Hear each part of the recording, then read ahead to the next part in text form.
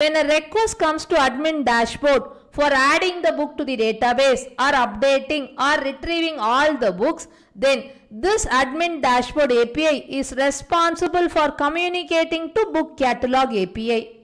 If you are using REST template, you should write the code within the service layer by calling the methods of REST template to communicate with book catalog API.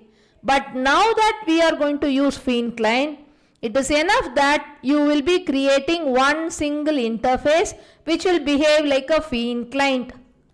The interface should be annotated with @Feign Client, which takes the name and URL as parameter.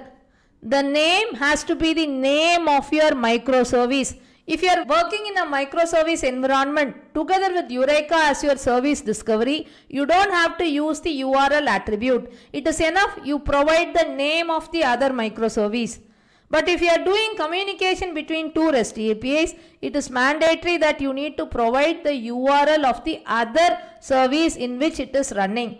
As in http://localhost: in which port number your application is running, the complete URL you are supposed to provide. Okay.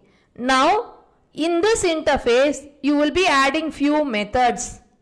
All these methods will be annotated with the appropriate annotations of HTTP request, as in get mapping, post mapping, put mapping, and so on.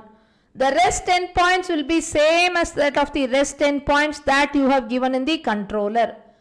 As in, if I have given it as /books, here also I am supposed to provide the same URL /books.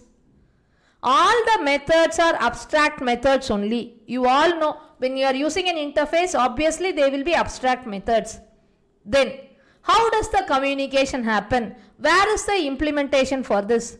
When you are running this application, during the runtime, Spring Boot is responsible for creating the implementation class for this particular interface and communicate with the other REST API based on the URL that you have provided.